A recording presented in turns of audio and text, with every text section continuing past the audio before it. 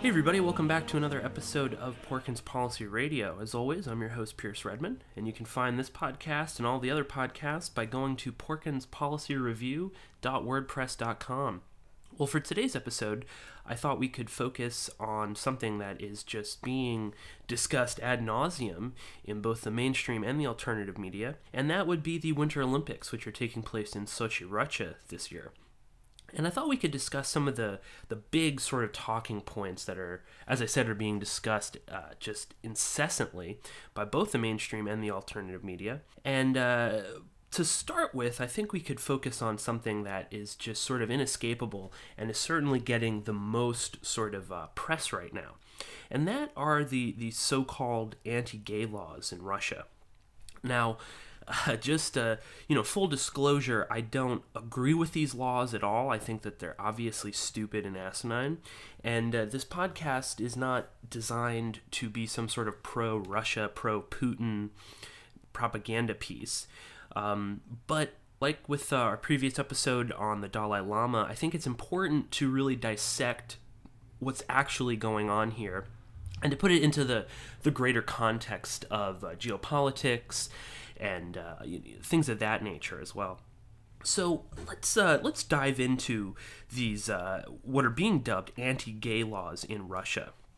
And this is something which, of course, the mainstream media here in the U.S. loves to pick apart. They'll just go on and on and on about it. Obviously, if you can bear to watch CNN or MSNBC or Fox, anything like that, this is just constantly brought up over and over again. And I found it a bit odd that people weren't really digging into this. They weren't really trying to understand what, in fact, this law was and how it actually worked. And that this term anti-gay law is just sort of bandied about as if that is truly what the bill is. And as I said, I'm not in favor of this, but I still wanted to understand this a little bit better. And I was searching online for some sort of critical analysis of this. And I discovered a really excellent policy paper that was written by a man named Brian M. Heiss. Now, Brian wrote a paper called The Russian Federation Anti-Gay Laws, An Analysis and Deconstruction. And in this, he breaks down what's actually in the law, how it's really being implemented, and sort of compares this to the United States, where he is from. Now, Brian M. Heiss is not a right-wing Christian conservative. This is not like the Family Values Council or any of those sort of groups. Brian is openly gay. He is an expert in diversity and inclusion. He has authored several major research papers discussing these sort of matters, and he's even served as the Strategic Council of Chief Diversity for several major Fortune 500 companies. So this is not a man who has some sort of axe to grind against gay people. But this law, as I said, is perceived here as being anti-gay and anti-lesbian and so forth, and it certainly is to a major degree. But the idea that people who are gay in Russia are being rounded up and carted off to concentration camps and they're being murdered in the streets is a bit overblown. And for me, at least, I see the reality of this law as really an anti-free speech, as what it really does is criminalizes the, quote, promotion of non-traditional sexual relations. So, this isn't necessarily... the law itself is not saying that it's illegal to be gay in Russia, which, of course, is what the mainstream media here is portraying the law as.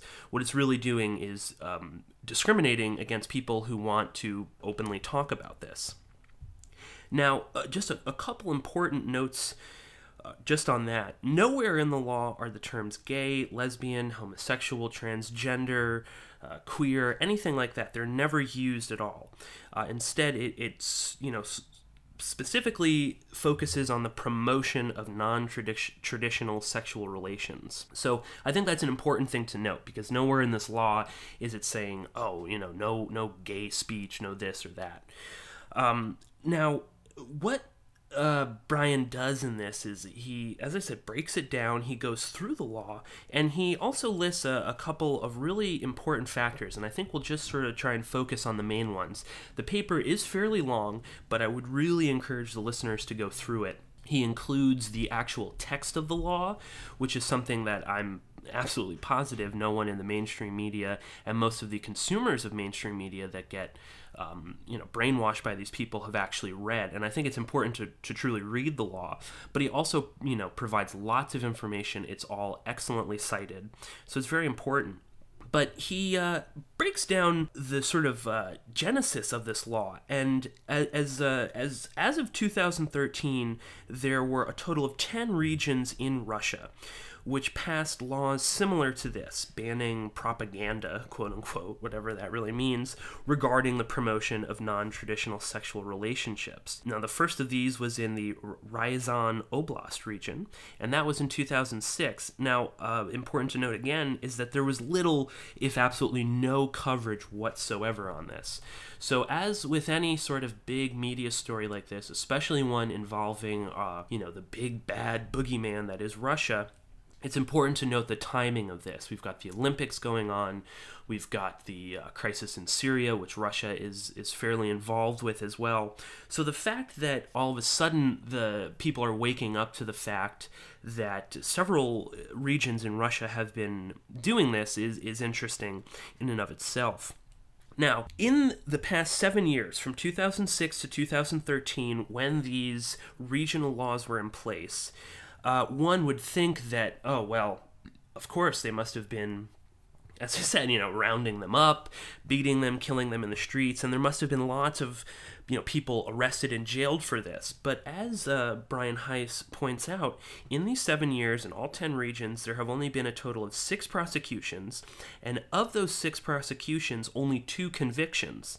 And one of these convictions, which is fairly important, was overturned. And this was seen as a big sort of blow to the nationwide law that Putin signed most recently. Just some core facts here regarding Russia and the U.S. in terms of LGBT rights, which Brian Heiss lays out. And these are important because, again, the perception is that Russia is this violent place for people who are gay. And no doubt, let me just state again, Russia is not some sort of gay paradise. I would not encourage anyone to go there who is openly gay and wants to really, talk about it. I think it is slightly dangerous.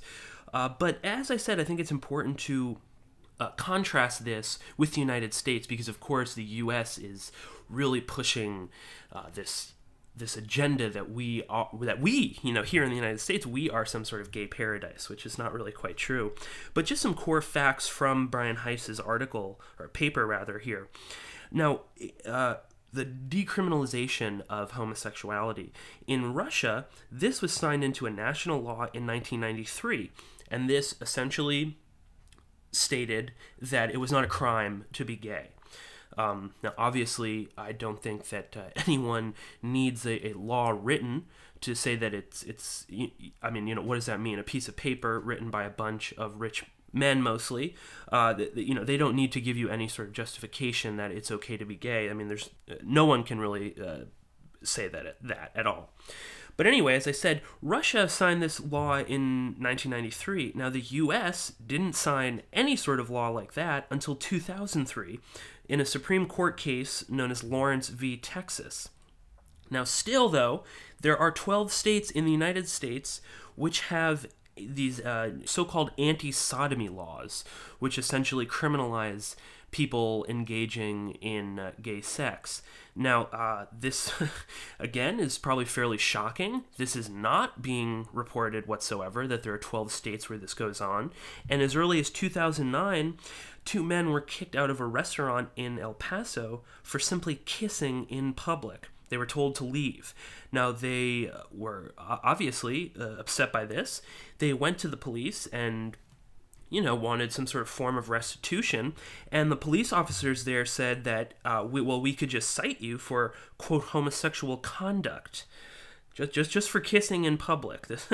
Now, this was later dropped, and the police chief in El Paso said that these guys were new to the job. They didn't really know what they were talking about, and they obviously didn't want to make this into a big deal. And they said that the so-called anti-sodomy laws in El Paso only regards to, quote, deviate sexual intercourse with another individual of the same sex. So just again, important to put this into context. While we're bashing Russia for doing all these horrible things, there are 12 states in the United States where you can be arrested for, or at least kicked out for kissing in public.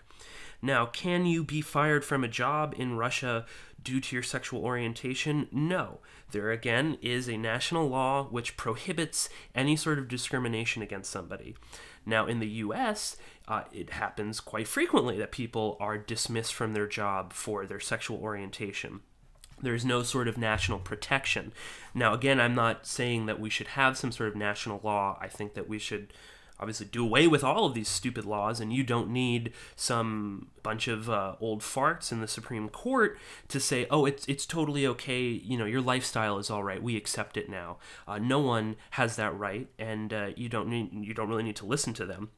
But yes, this happens all the time, and as a sort of personal example, a very good professor of my sister's was expelled from the college that she worked at simply because she was a lesbian, and she was open about it, and she incorporated much of that into her artwork. So this does happen quite a bit, and again, it is not reported whatsoever. Now, Russia, in terms of military service, Russia, in 2003, Putin signed a law basically stating that no one in the military could be fired or could be discriminated against or not allowed to join because of their sexual orientation. Again, the United States, a little bit late on this, and that only happened in 2011 with the repeal of Don't Ask, Don't Tell. But again, another little important note here is that it is still illegal to engage in gay sex in the military. So you can join the military and you can go and you can murder innocent people in foreign countries, but you can't actually engage in gay sex. And important to note right there is that if you read the actual law, and this is again quoted in Brian Heiss's article, they equate sex between a man and a man, or a woman and a woman, and bestiality in the law under military their military service conduct, whatever the hell it is. So, quite troubling and quite offensive in that. Now, in terms of adoption, Russia does not allow gay couples to adopt. Now, the U.S., that varies from state to state.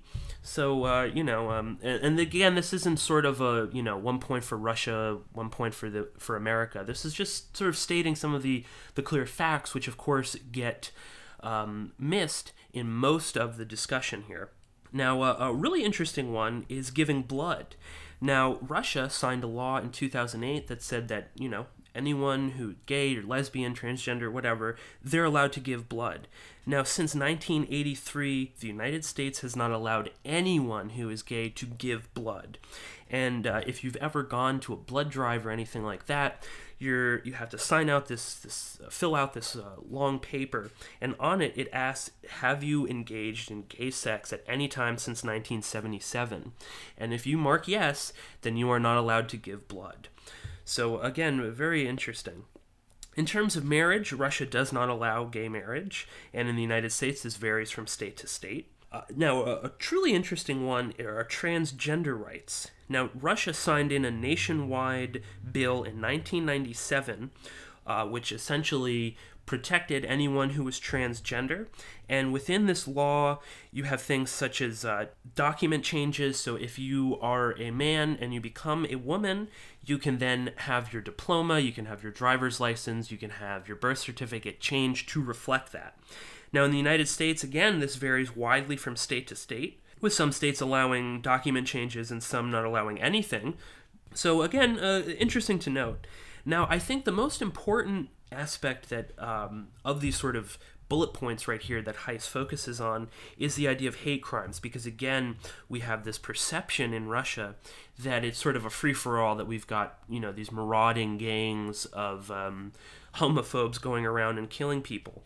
Now, according to the Russian Sova Center for Information and Analysis, which is probably the most widely respected human rights organization in Russia, and just to prove that this isn't some sort of Kremlin-controlled group, they were founded with the help of George Soros and the Open Society Foundation. Some of their big sponsors are the National Endowment for Democracy, Freedom House, Amnesty International, Human Rights Watch, the State Department, and lots of others. Woodrow Wilson Center for Diplomacy. So this is not a fringe group. This is not a Russian Kremlin-controlled organization. This is a mainstream group that is supported by the likes of George Soros and the neocons at Freedom House. Now, according to the Sova Center, between 2010 and 2013, there were 40 incidents of hate crimes.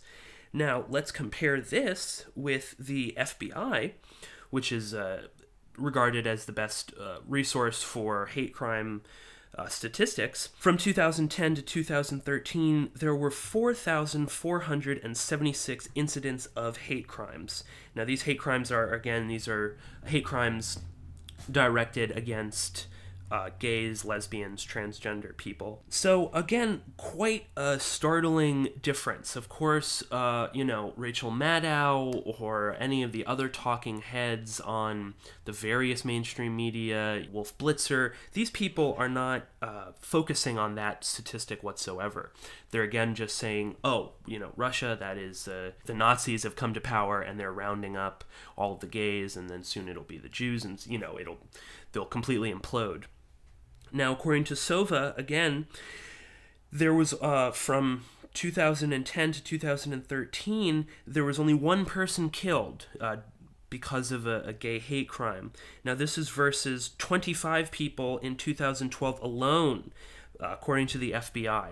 So again, quite a bit of a discrepancy between what we are being told and what the reality is. Now, I don't want to offend people, and I don't want people to think that I'm working for the Kremlin or that Putin is paying me. Obviously, I'm not. But I just think that it's really important to actually understand what's going on, and to maybe understand why there is this big push against Russia right now. Now, the largest sort of blaring contradiction here is this very, very noble stance that our government has taken against these anti-gay laws. Now, there are 76 countries in the Americas, Oceania, Africa, Asia, and the Middle East where being gay is completely illegal. If you are convicted of being gay in any of these 76 countries, you can receive a punishment from a mere fine to public beatings and whippings, up to stoning. You can be killed for being gay. And this is, of course, in Saudi Arabia, one of our great allies. And speaking of these great allies, of these 76 countries, 10 of them are key U.S. allies, and that is Afghanistan, Bangladesh, Kenya, Pakistan, Saudi Arabia, as I said, Singapore, Uganda, India, the United Arab Emirates, Yemen, and Qatar. And Qatar is a very interesting one because we are about to Qatar is about to host the 2022 World Cup in their country. And this is a country where, it's not even that the, quote, promotion of non-traditional sexual relationships is illegal. It is simply illegal to be gay. Now, I have not seen any of the mainstream media touching on this at all. They're going to host a huge sporting event with people from all over the world, and you cannot be gay in this country. Now, nowhere is the New York Times or NPR or any of the, crap media touching on this whatsoever. So I think that's really interesting. And so when you hear Obama go on to Jay Leno and say this... Well, something that shocked me about Russia, and I'm surprised this is not a huge story. Suddenly, homosexuality is against the law. I mean, this seems like Germany. Let's round up the Jews, let's round up the gays, let's round up the black. I mean, it starts with that. You round up people who you don't want. I mean, why is not more of the world outraged at this? Well, I've been very clear that when it comes to universal rights, when it comes to people's basic freedoms, that whether you are discriminating on the basis of race, religion, gender, or sexual orientation, you are violating the basic morality that I think should transcend every country. And I have no patience for countries that try to treat gays or lesbians or transgender persons in ways that intimidate them or are harmful to them. Now, what's happening in Russia is not unique. When I traveled to Africa, there were some countries that are doing a lot of good things for their people, who we're working with and helping on development issues, but in some cases have persecuted gays and lesbians. And it makes for some uncomfortable press conferences sometimes.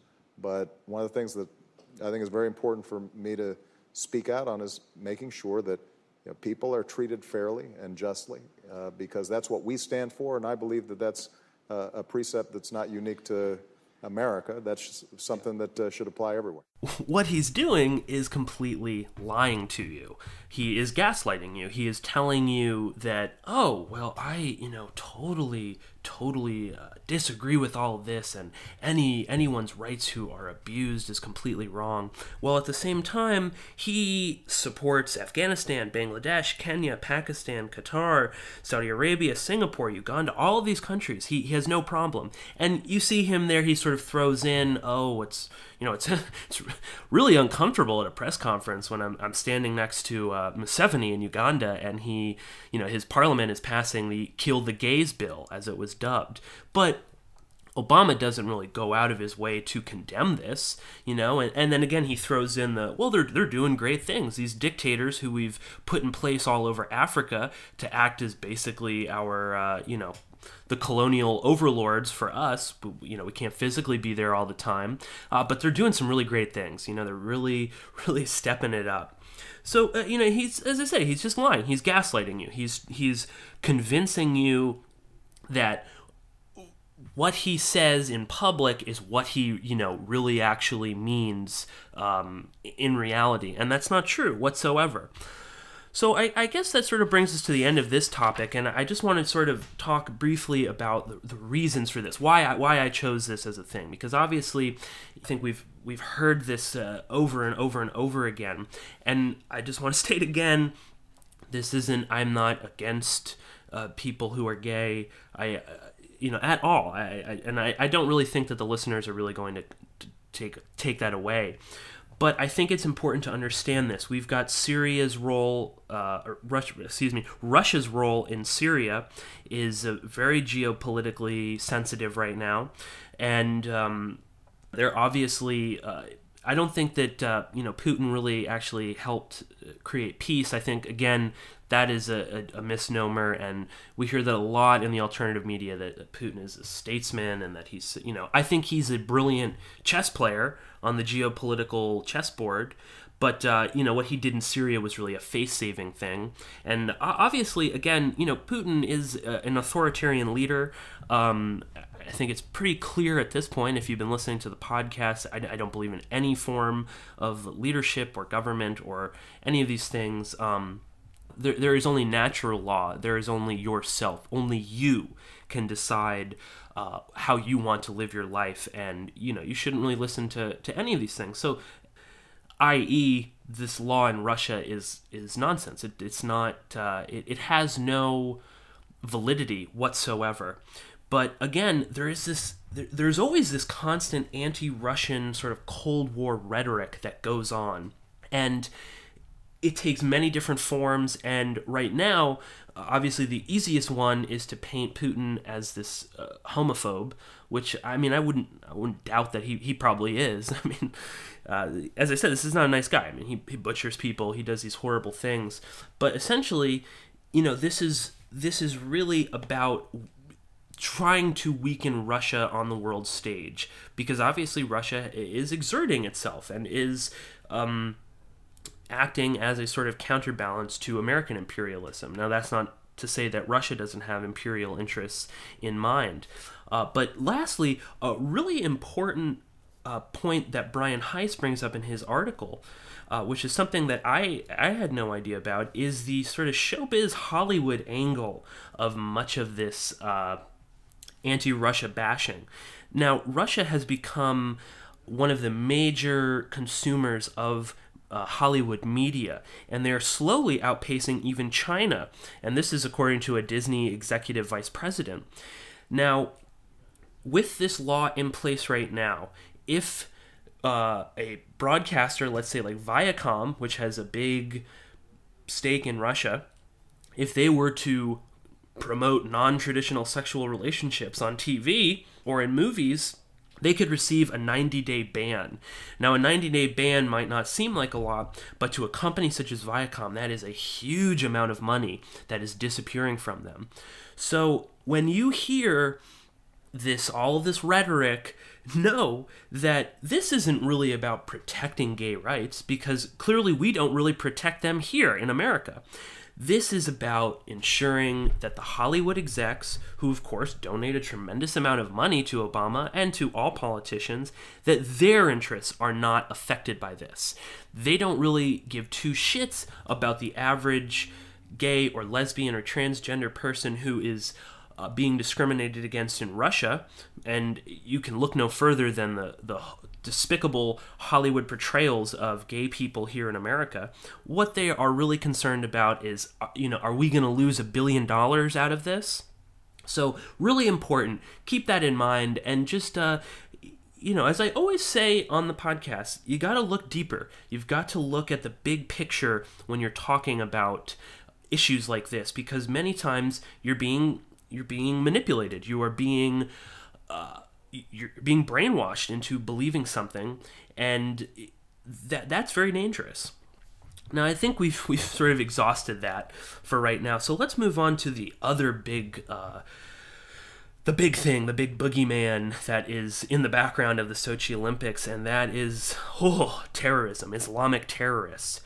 This is, again, probably the second biggest sort of news story that is constantly being drilled into our minds, that there is going to be some sort of terror attack in Sochi. Lately, there were these idiotic reports from the Department of Homeland Security that groups of terrorists were planning on smuggling explosives in toothpaste tubes, and that they were either going to construct them on the plane and try and blow them up, or then construct them in the airport. And of course, once this was issued, the mainstream media wet itself with excitement and started blasting that, through newspapers and TV and radio. And barely anywhere in this is the fact that Russia has a universal ban on all liquids, pastes, gels, anything like that entering into Russian airports for the Olympics. So the idea that somehow a group of Islamic terrorists could get all of this toothpaste in, and again, I don't know for certain, but I'm assuming that you would probably need quite a bit of toothpaste to really make a serious bomb here. That's just not going to happen. They're not going to go in there. And in fact, the security at the Olympics is probably the most terrifying and draconian of any other Olympics. And I'll include a really great post up on Cyberspace War, which is James Evan Pilato's, one of his websites, and this was posted by Brock West, and it basically just breaks down some of the latest security updates for Sochi, and they talk about the Ring of Steel, which is this thing that Putin kept talking about, and this is basically this Ring of Steel, as he calls it, around the whole Olympic Village. And there is a camouflaged military base just outside of the Olympic Village. There are tens of thousands of police and military patrolling everywhere, patting people down, going just pretty kind of scary stuff, actually. There is a 24-hour drone surveillance program, so they've got drones flying all over Sochi. They just rounded up some horrific amount of dogs and executed all of them because they were so afraid that someone was going to poison a dog or put a bomb in a dog and send that into the stadium. So Russia is taking this quite seriously, and anyone who knows anything about Russia and about their sort of terrorism protocols, they're pretty serious. I mean, Putin is the butcher of Grozny. I mean, he will murder as many people as he can to stop the terrorists. Now, I think it's really important to note that the only actual, real, credible threat of terrorism comes from Saudi Arabia, that wonderful country which cuts people's heads off for being gay. Now, this threat, people might not remember this because it happened quite a while ago, and unless you're really focusing on the alternative media, you're not going to hear this anywhere else. But Bandar Bush, who has reappeared again as the Saudi intelligence chief after possibly disappearing or dying, as was reported for a while, he popped back up again, and he's, of course, extremely involved in Syria in funding many of the al-Qaeda jihadist elements there. And he visited Russia, believe it was a couple times, and was trying to persuade Putin to sort of back down on Syria and let Saudi Arabia essentially go in and create a sort of client state, which of course would be subservient to the United States. Now, he offered a $15 billion weapons contract to Russia. He even offered to give Russia a controlling stake of the world's oil market if Russia backed off Syria. So again, folks, we're going back to Syria. A lot of this has to do with Syria. Now, Putin said, I don't want any of this. Clearly, Russia has a very large controlling stake of oil and natural gas. They've got enough weapons. They don't need a $15 billion contract from Saudi Arabia. Now, when this happened, I believe it was first reported in Al Monitor, and of course, all the links will be provided here. But according to a leaked document, or the leaked minutes from this meeting between Bandar bin Sultan, and Vladimir Putin, Bandar Bush is alleged to have said, I can give you a guarantee to protect the Winter Olympics in the city of Sochi on the Black Sea next year. The Chechen groups that threaten the security of the games are controlled by us, and they will not move in the Syria's territory direction without coordinating with us. These groups do not scare us. We use them in the face of the Syrian regime, but they will have no role or influence in Syria's political future. So essentially saying that we control the Chechens and we will make the Olympics a real bitch for you if you don't go along with us. And I believe that we touched upon this in an earlier podcast as well. Now, of course, Putin said, thank you so much for coming. We know that you support the Chechen terrorists and you've done this for decades, and we're not really afraid of you, and we'll deal with the Chechens our own way. Now, before you jump to, this is just a conspiracy theory, this is just who knows what was really going on in this private meeting between the two of them, what followed a few months after that, of course, were the Volgograd bombings, which are just a couple hundred miles away from Sochi. It's in the Dagestan region, which is this very volatile region. These happened, I believe, in about late September, and we'll have in the show notes, we'll have some articles on this, but there were a bunch of huge bombings. We've also got the Chechen rebel leader Umarov giving these, very terrifying warnings about Sochi. And let's put two and two together here. It's not that crazy to think that this could happen. So that's the real credible threat here. Not that some crazy suicide bomber is going to come in who is just a rabid jihadist. No, the real threat is that Saudi Arabia, the United States, their terrorists, who we have funded for decades, will go in and disrupt the Olympics. Now, of course, we've been bashing a lot on the mainstream media here, which is quite easy, but the alternative media, of course, ran with this and just went hog wild with this story, and it became this whole false flag, and you hear that uttered over and over and over again. And of course, we can look at the London Olympics and lots of different media hosts. We're not going to name them all here. We're talking about, this is going to be the biggest false flag event. There's going to be some major terrorist attack. And of course, absolutely nothing happened. And for me, I think that this whole terrorism threat, in my opinion, is complete hype and paranoia.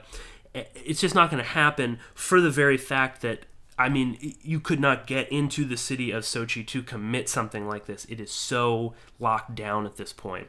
And furthermore, of course, Putin sort of loves these kind of things, because then that lets him just go and do whatever the hell he wants. Oh, well, the threat of terrorism, it's very real. So I need to now go out and kill all of these terrorists. And, if some innocent people get mixed up, well, they probably shouldn't have been living near the terrorists anyway.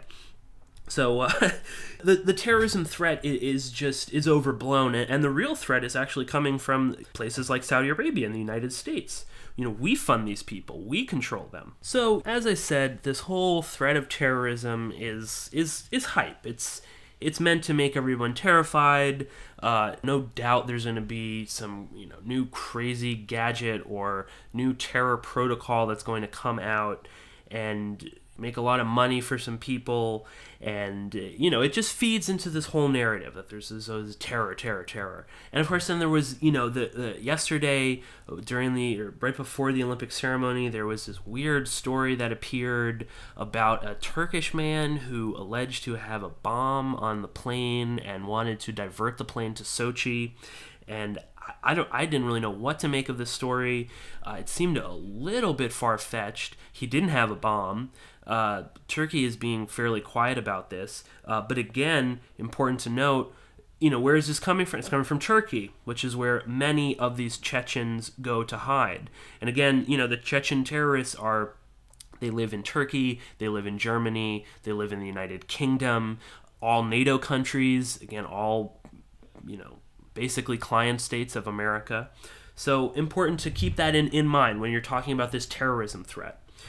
Now, I guess let's move on to the last issue here, which involves Ukraine. Now, I'm assuming everyone is pretty up to date on the turmoil in Ukraine. I'll provide a couple good articles on this. But we've got this ongoing conflict in Ukraine right now, which again is being painted here in the West as the good people of Ukraine are trying to throw off the shackles of Russian imperialism and just become part of the EU. They just want to be part of the European Union, as if anyone would actually want to join the EU right now. I mean, it's economically idiotic. And more to the point, what this is really about is getting Ukraine to become a NATO member, or at least some sort of honorary member, and have NATO bases there. And if you read through the draft text of the EU proposal that is being given to the Ukrainians, I mean, that is just, there is a whole section on the fact that basically Ukraine will become a new NATO country. And once again, encircling Russia. Now, this is not to say that Russia, obviously Russia has a great interest in Ukraine in terms of the trade deals that they have there, but it's not quite the story that we're hearing here in the mainstream media. Now, the U.S. maintains that Russia is working behind the scenes and trying to manipulate the situation, and they are, of course, the nefarious Russians. And while simultaneously condemning anyone as a conspiracy theorist who voices the opinion that, well, perhaps America is working behind the scenes. I mean, that doesn't happen. No. Of course, the U.S. government supports these protesters, but we're not actually really manipulating anything. This, of course, while we've got George Soros's NGOs and lots of other Western NGOs in there, who have a very shady past, and we touched upon this in the Egypt episode, and the influence that these NGOs have there. And you've got psychos like John McCain going and visiting with declared neo-Nazis in Ukraine, which, again, that is part of this opposition movement, are these far-right Nazi parties. You're not really hearing that on CNN. But again, as I said, this is all seen as just Russia meddling. Now, a few days ago, there was a a clip of a conversation between Assistant Secretary of State Victoria Nuland and the ambassador to Ukraine, U.S. Ambassador Jeffrey Pyatt. Now, no one knows where this came from. It is certainly a phone conversation between the two of them, and this was recorded somehow and then was released to the press. So let's listen to this clip first, and then we can discuss what's actually going on here. What do you think? I think we're in play. The Klitschko piece is obviously the complicated electron here, especially the announcement of him as deputy prime minister. And you've seen some of my notes on the troubles in the marriage right now, so we're trying to get a read really fast on where he is on this stuff. But I think your argument to him, which you'll need to make, I think that's the next phone call we want to set up, is exactly the one you made to Yachts. And I'm glad you sort of put him on the spot on where he fits in this scenario. And I'm very glad he said what he said in response. Good. So I don't think Cleach should go into the government. I don't think it's necessary. I don't think it's a good idea. Yeah, I mean, I guess you think, what, in terms of him not going into the government, just let him sort of stay out and do his political homework and stuff. I'm just thinking in terms of sort of the process moving ahead, we want to keep the moderate Democrats together. The problem is going to be Tony Book and his guys. And, you know, I'm sure that's part of what Yanukovych is calculating on all of this. I think Yachts is the guy who's got the economic experience, the governing experience. He's the guy, you know, what he needs is Cleach and Tony Book on the outside. He needs to be talking to them 4 times a week, you know. I just think Cleach going in, he's going to be at that level working for Yatsenyuk. It's just not going to work. Yeah, no, I think that's right. Okay. Good. Well, do you want us to try to set up a call with him as the next step? My understanding from that call, but you tell me, was that the big three were going into their own meeting and that Yachts was going to offer in that context a three-way, you know, the 3+1 conversation or 3+2 with you. Is that not how you understood it? No, I mean, that's what he proposed, but I think just knowing the dynamic that's been with them where Klitschko has been the top dog, he's going to take a while to show up for whatever meeting they've got, and he's probably talking to his guys at this point. So I think you reaching out directly to him helps with the personality management among the three, and it gives you also a chance to move fast on all this stuff and put us behind it before they all sit down and he explains why he doesn't like it. Okay, good. I'm happy. Why don't you reach out to him and see if he wants to talk before or after? Okay, will do. Thanks. Okay, I've now written, one more wrinkle for you, Jeff. Yeah. I can't remember if I told you this or if I only told Washington this, that when I talked to Jeff Feltman this morning, he had a new name for the UN guy, Robert Seri. Did I write you that this morning? Yeah, okay. I saw that. He's now gotten both Seri and Ban Ki-moon to agree that Seri could come in Monday or Tuesday. Okay. So that would be great, I think, to help glue this thing and have the UN help glue it. And, you know, fuck the EU. No, exactly. And I think we've got to do something to make it stick together, because you can be pretty sure that if it does start to gain altitude, the Russians will be working behind the scenes to try to torpedo it. And again, the fact that this is out there right now, I'm still trying to figure out in my mind why Yanukovych did that. But in the meantime, there's a Party of Regions faction meeting going on right now, and I'm sure there's a lively argument going on in that group at this point. But anyway, we could land jelly side up on this one if we move fast. So let me work on Klitschko, and if you can just keep, I think we want to try to get somebody with an international personality to come out here and help to midwife this thing. And then the other issue is some kind of outreach to Yanukovych, but we probably regroup on that tomorrow as we see how things start to fall into place. So on that piece, Jeff, when I wrote the note, Sullivan's come back to me, VFR, saying you need Biden, and I said probably tomorrow for an attaboy and to get the deets to stick. So okay. Biden's willing. Okay, great. All right. Thanks. Well, there you have it. Victoria Nuland and Jeffrey Pyatt essentially talking about how they're going to form the new government in Ukraine. very openly talking about who they want, how they're going to do it. They even talk about getting some, a UN official to kind of officiate this, make this look all perfect. When in reality, I mean, they're behind the scenes picking who they're gonna have. Let's have Klitschko out here because he's not ready. Let's have Yanukovych over there, whatever. They're completely manipulating the whole situation, and of course. What did the news media run with was Victoria Nuland saying "fuck the EU." She had to then apologize for it, and Angela Merkel got all upset about this, and it's just so wrong. And that's what you're going to hear when you talk about if you listen to this in the mainstream media, not the fact that they're literally just plotting regime change. They're plotting how they're going to form the government.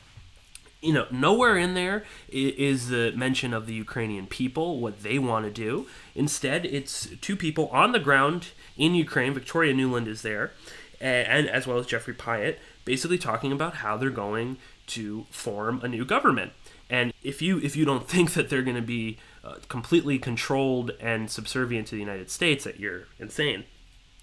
Quick little note, Victoria Nuland is a big neocon. She was a advisor to Dick Cheney. She also married Robert Kagan, who's another one of these psycho neocons, and is also, important to note, a former U.S. ambassador to NATO.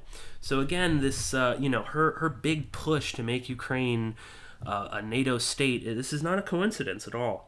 I'll play just a quick little clip from a press conference that happened after this back in Washington with Jen Psaki, who is the State Department spokesperson, and she was getting really grilled on this. I'm just going to play a quick one just to kind of give you a brief overview of what was going on there, but I would encourage you to listen to the whole thing because it's pretty wonderful, because she just keeps walking into this dead end and using all of these kind of verbal gymnastics to kind of explain away what was really being said in this conversation. The Russians have repeatedly accused the United States government of interfering in Ukraine's politics. Mm-hmm. The U.S. government has to some degree made reciprocal claims about Russia. Does not the fact that U.S. diplomats purportedly are discussing who should and should not be in a Ukrainian government hint at some possibility of U.S. interference here? Absolutely not. It should be no surprise that U.S. officials talk about issues around the world. Of course we do. That's what you do. That's what diplomats do, and discuss especially issues where we've been closely engaged. The secretary met with the opposition this weekend. He stopped by a meeting with the foreign minister. It's up to the people of Ukraine, including officials from both sides, to determine the path forward. But it shouldn't be a surprise that there are discussions about events on the ground. This was more than discussions, though. This was two top U.S. officials that are on the ground discussing a plan that they have to broker a future government and bringing officials from the UN to kind of seal the deal. This is more than the U.S. trying to make suggestions. This is the U.S. midwifing the process. Well, Elise, you're talking about a private diplomatic conversation. Those happen all the time. Of course, as part of private diplomatic conversations, there are discussions about what involvement the UN can have, what involvement or engagement should happen on the ground. That shouldn't be a surprise. Of course, these things are being discussed. It doesn't change the fact that it's up to the people on the ground. It is up to the people of Ukraine to determine what the path forward is. Oh, okay. It's just up to the Ukrainian people to decide between the hand-picked United States orchestrated leader. That's all it is. Of course, yeah, it's up to the Ukrainian people. We're not meddling whatsoever. Obviously, despite, if you listen to that phone conversation, I mean, that's all that they're doing is meddling. And also, I just love the way Jen Psaki there talks about, this is a private conversation. And if you listen to the whole clip, she keeps going back to that. Of course, it's okay to bug virtually everyone around the world and listen to their private conversations as long as the NSA is doing it. But, when the Russians do it to us and then leak it out, that's really rude. It's a private conversation between diplomats. And as I said, listen to that whole clip because it's really hilarious, just the way she keeps, and she gets so upset about the constant questions, and that reporter that you hear right at the beginning, she eventually just said, I'm not talking to you anymore, something like that. But, well, we've been talking now for a little while, and I guess we should start wrapping this up. And I just want to state again that the objective of this podcast is not to paint Russia as a gay paradise, as a wonderful country. Clearly, it is a brutal state, and furthermore, I mean, it is a state which really has no validity whatsoever. But all I want to do is that when you're watching the Olympics this year, if you watch them, if you're reading about all this stuff, keep it in mind. There is a lot more going on behind the scenes. A lot of this really has to do with the geopolitical things, such as Ukraine, such as Russia's role in Syria. This is also about protecting, of course, as many times it always is, corporate interests, be it Hollywood in Russia, be it these major corporations that are operating there, gas and oil. There's always a lot more behind the scenes. It's not just Putin bad, America good. Obviously, they're both despicable, horrible leaders, Putin and Obama, or whoever really their puppet masters truly are, which are Putin and Obama are not really the real leaders of their respective countries. Of course, there are many more people on at the top above them. Just keep that in mind. And if you listened to the opening ceremony with Imperial mouthpiece David Remnick from the New Yorker, I don't even know why he is invited to go comment on this. Of course, all you hear from him during the opening ceremony is, oh yeah, Russia, quite brutal, autocratic. He mentions the word imperial about every 3 seconds, talking about their previous imperial empire, without ever noting the fact that America is truly the largest imperial power right now, all over the globe, with military bases everywhere, complete control over countries' economies and finance and banking. So keep all of that in mind. Obviously, enjoy the Olympics. Little full disclosure, I really like the Winter Olympics, to be honest, and I do watch the opening ceremony, but you have to keep that in context. You have to really dig a little bit deeper, because there's a lot more going on there.